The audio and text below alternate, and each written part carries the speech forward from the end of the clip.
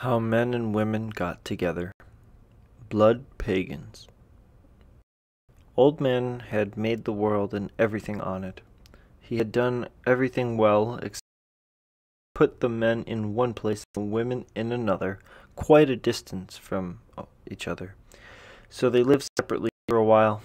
Men and women did everything in exactly the same way. Both had buffalo jumps, steep cliffs over which they chased buffalo herds so that the animals fell to their death at the foot of the cliff. Then both the men and the women butchered the dead animals. This meat was their only food. They had not yet discovered other things that were good to eat. After a while, the men learned how to make bows and arrows. The women learned how to tan buffalo hides and make teepees and beautiful robes decorated with porcupine quills.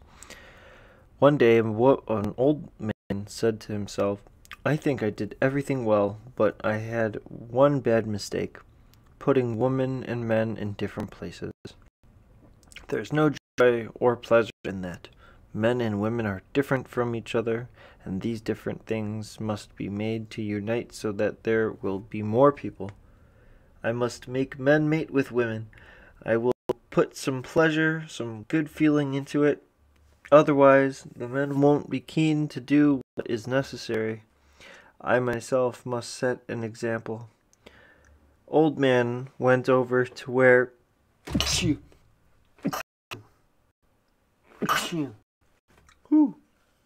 Guts. Old Man went over to where the women were living. He traveled for 4 days and 4 nights before he saw the women in their camp. He was hiding behind some trees, watching. He said to himself, "Ho, what a good life they're having. They have these fine teepees made of tan buffalo hide, while we men have only brush shelters or raw, stinking green hides to cover us. And look what fine clothes they wear, while we have to go around with a few pelts around our loins. Really, I made a mistake putting the women so far away from us. They must live with us and make fine tents and beautiful clothes for us also. I'll go back and ask the other men how they feel about this." So Old Man went back to his camp and told the men what he had seen. When they heard about all the useful and beautiful things the women had, the men said, "Let's go over there and get together with these different human beings. It's not only those things that are worth having," said Old Man. "There's something else. A very pleasurable thing I plan on creating." Now while this was going on in the men's camp, the chief of the women's village had discovered the tracks of the men and had made while prowling around. She sent a young woman to follow them and report back. The young woman arrived near the men's camp, hid her and watched for a short while. Then she hurried back to the women and as fast as she could and told them everything.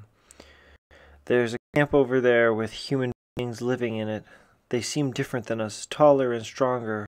Oh, sisters, these beings live very well, better than us. They have a thing shooting sharp sticks, and with these they kill many kinds of game, food that we don't have. They are never hungry." When they heard this, all the women said, "How I wish that these strange human beings could come here and kill all kinds of food for us." When the women were finishing their meeting, the men were already over the hill toward them. The women looked at the men and saw how shabbily dressed they were, with just a little bit of rawhide around their loins. They looked at the men's matted hair, smelled the strong smell coming from their unwashed bodies. They looked at their dirty skin. They said to each other, "These called men don't know how to live. They have no proper clothes. They're dirty. They smell. We don't want people like this." The women chief hurled a rock at Old Man, shouting, "Go away!" Then all the women threw rocks and shouted, "Go away!" Old Man said. It was no mistake putting these creatures far away from us. Women are dangerous. I shouldn't have created them. Then Old Man and all the men went back to their own place. After the men left, the woman chief had second thoughts. These poor men, she said, they don't know any better, but we could teach them, could make clothes for them. Instead of shaming them, maybe we could get them to come back if we dress as poorly as they do, just with a piece of hide or fur around our waist. And in the men's camp, Old Man said, maybe we should try to meet these women creatures once more. Yes, we should give it another chance. See what I did on the sky. He opened his traveling bundle, in which he kept his jerk meat and other supplies, and out of it took a resplendent white buckskin outfit. I managed to steal this when those women weren't looking. It's too small for me, but I'll add on a little buffalo hide here and a little bear fur here, and put a shield over there where it doesn't come together over my belly, and I'll make myself a feather headdress and paint my face. Then maybe this woman chief will look at me with new eyes. Let me go alone to speak with the women creatures first. You stay back a little and hide until I've straightened things out. So Old Man dressed up as best as he could. He even purified himself in a sweet bath which he thought up for this purpose. He looked at his reflection in the lake waters and exclaimed, "Oh, how beautiful I am!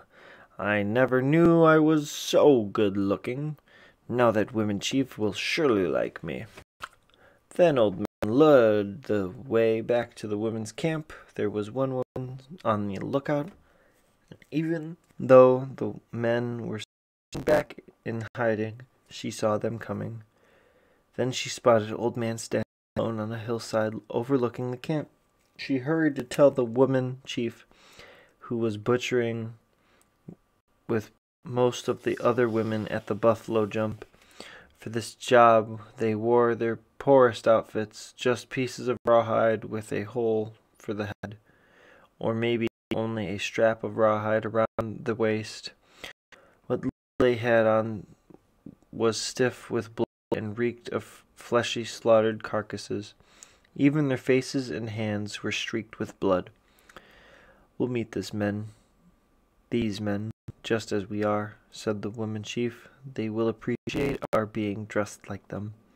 So the woman chief went up to the hill on which Old Man was standing, and the other women followed her. When he saw the woman chief standing there in her butchering clothes, her skinning flint knife still in her hand, her hair matted and unkempt, he exclaimed, "Ha! Harumph! This woman chief is ugly. She's dressed in rags, covered with blood.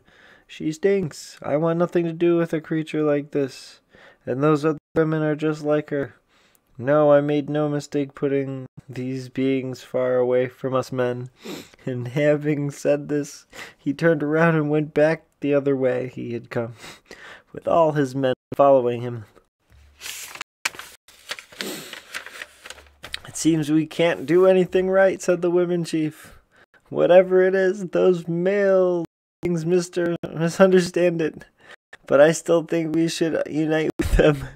I think they have something we haven't got, and we have something they haven't got. And these things must come together. We'll try one last time to get them to understand us. Let's make ourselves beautiful." The women went into the river and bathed. They washed and combed their hair, braided it, and attached the hair strings of bone pipes and shell beads. They put on their finest robes of well-tanned, dazzling white doe skin covered with wonderful designs of porcupine quills, more colorful than the rainbow. They placed bone and shell chokers around their necks and shell bracelets around their waists. On their feet they put fully quilled moccasins. Finally, the women painted their cheeks with sacred face paint. Thus wonderfully decked, they started on their journey to the men's camp. In the village of the male creatures, Old Man was cross and ill-humored. Nothing pleased him. Nothing tasted good. He slept fitfully. He got angry over nothing, and so it was with all the men. I don't know what's the matter, said Old Man. I wish women were beautiful instead of ugly. Sweet-smelling instead of malodorous. Good-tempered instead of coming at us with stones or bloody knives in their hands. We wish it too, said all the other men. Then a lookout came running, telling Old Man, the women beings are marching over here to our camp. Probably they're coming to kill us. Quick, everybody, get your bows and arrows. No, wait, said Old Man. Quick, go to the river, clean yourselves, anoint and rub your bodies with fat. Arrange your hair pleasingly, smoke yourselves up with cedar, put on your best fur garments, paint your faces with sacred red color, put bright feathers on your heads. Old Man himself dressed in the quilled robe stolen from the women's camp, which he had made into a war shirt. He wore his great chief's headdress. He put on his necklace and bear claw. Thus arrayed, the men assembled at the entrance of the camp, awaiting the women's coming. The women came. They were singing. Their white quilled robes dazzled the men's eyes. Their bodies were fragrant with the good smell of sweet grass. Their cheeks shone with sacred red face paint. Old Man exclaimed, Why, these women beings are beautiful! They delight my eyes. Their singing is wonderfully pleasing to my ears. Their bodies are sweet-smelling and alluring. They make our hearts leap, said the others men. I'll go talk to this woman chief, said Old Man. I'll fix things up with her. The old met with woman chief in the meantime, remarked to the other women, Why, these men beings are really not as uncouth as we thought. Their rawness is a sort of strength. The sight of their arm muscles pleases my eyes. The sound of their deep voices thrills my ears. They are not altogether bad, these men. Old Man went up to the woman chief and said, Let's you and I go someplace and talk. And yes, let's do that, answered the woman chief. They went someplace. The woman chief looked at Old Man and liked what she saw. Old Man looked at the woman chief and his heart pounded with joy. Let's try one thing that has never been tried before, he said to the woman chief. I always like to try out new, useful things, she answered. Maybe one should lie down. Try this, said Old Man. Maybe one should, agreed the woman chief. They lay down. After a while, Old Man said, This is surely the most wonderful thing that ever happened to me. I couldn't ever imagine such a wonderful thing. And I, said the woman chief, I never dreamed I could feel so good. This is much better even than eating buffalo tongues. It's not too good to be properly described. Let's go and tell the others about it, said Old Man. When Old Man and the woman chief got back to the camp, they found nobody there. All the male creatures and the women beings had already paired off and gone someplace, each pair to their own spot. They didn't need to be told about this new thing. They had already found it. When the women and men came back from wherever they had gone, their whole bodies were smiling. Their eyes were smiling. Their mouths were smiling. So it seemed. Then the women moved in with the men. They brought all their things, all their skills to the men's village. Then the women quilled and tanned for the men. Then the men hunted for the women. Then there was love. Then there was happiness. Then there was marriage, then there were children, based on 4 fragments dating from 1883 to 1910.